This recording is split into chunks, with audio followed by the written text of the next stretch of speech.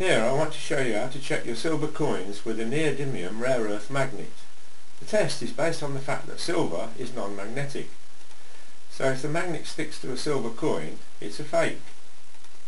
Likewise, if the magnet slides straight off the coin, it is also a fake. Let me show you why. When the neodymium magnet is brought into contact with genuine silver coin, it has a slight effect on the electrons contained in the real silver, making the silver very slightly magnetic, but only whilst it is in contact with the silver. So the magnet will slowly slide down the coin rather than stick to it or slide straight off. So on the table here we have a few coins to test. To start with, we'll check this British commemorative crown.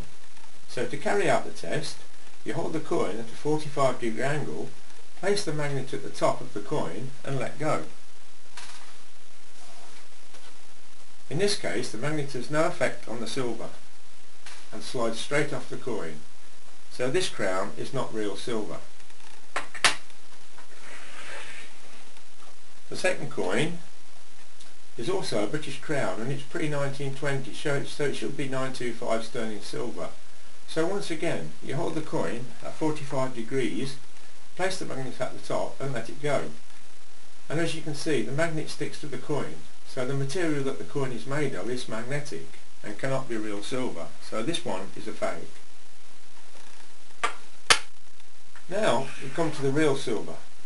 This is a pre-1920 crown which is genuine 925 silver. And this time, when we carry out the test, the magnet gently slides down the coin due to the effect that the magnet has on the silver to make it slightly magnetic. Hence the slower movement down the coin. And lastly, we have an American silver eagle dollar coin. These are 999 silver, which means they are 99.9% silver. And once again, by carrying out the magnet test, we see that the magnet slides gently down the coin, proving it to be real silver. So that is the effect that you need to get on your real silver coins.